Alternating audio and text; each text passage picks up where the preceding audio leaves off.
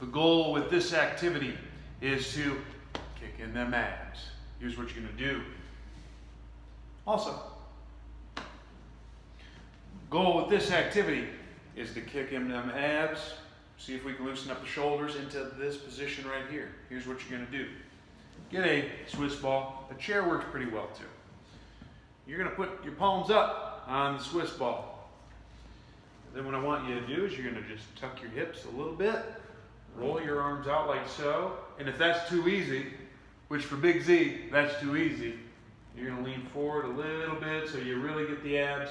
I'm gonna have you hold that position, breathe in that position. You want a silent nose inhale, forceful exhale. Imagine you're Superman blowing wind. Pause. Repeat the process.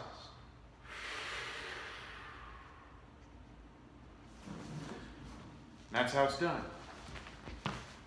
Give it a shot.